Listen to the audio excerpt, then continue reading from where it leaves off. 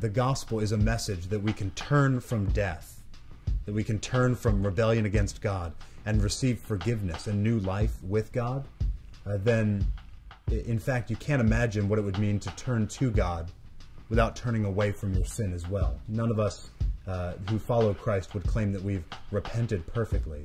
But there's no way to accept the free gift of salvation in Christ that doesn't also mean turning away from every other thing that we're looking to for salvation. The two things can't exist at the same time. You can't both love your sin, you can't love to rebel against God, at the same time having God as your loving Father.